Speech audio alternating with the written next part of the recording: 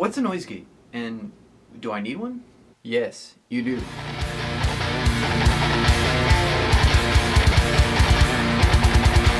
So what exactly does a noise gate do? Well, it gets rid of this sound,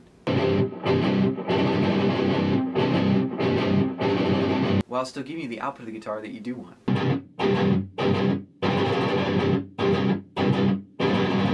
Now, if you tend to play a lot of metal type music, you probably either use a lot of gain or have a high gain amplifier.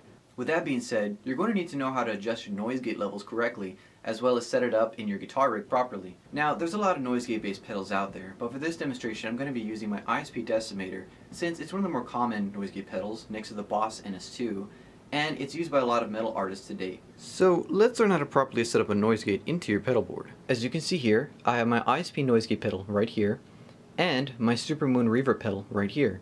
So what you're going to want to do is connect the guitar cable into the input of the noise gate pedal, while the output from the effects pedal or the end of your signal chain goes into the input of your amplifier.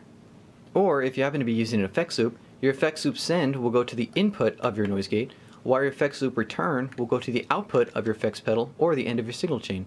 Now that we've got setting up your noise gate covered, let's learn how to properly adjust it to your liking. For this demonstration, I'm going to be using my EVH5153, which is a very high gain amplifier head.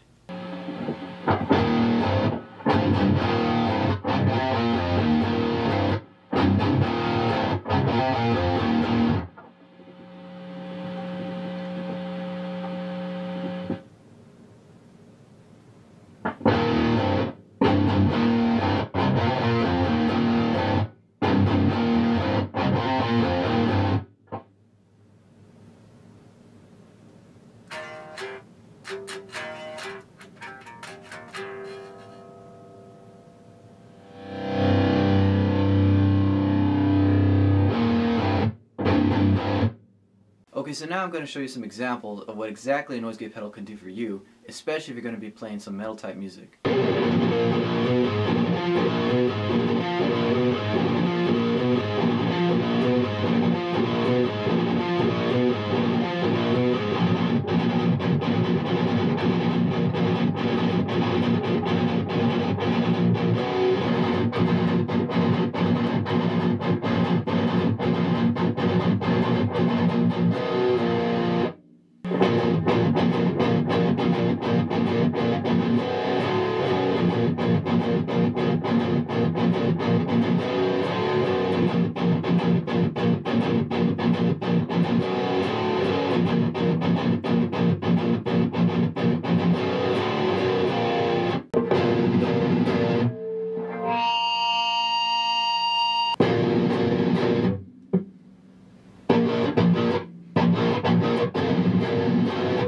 Thanks guys for watching my video, and hopefully I was able to help anyone out there that was looking for some tips in metal-based gear. And be sure to like and subscribe and comment any questions you may have, or any future references you may have for some Metal 101 videos.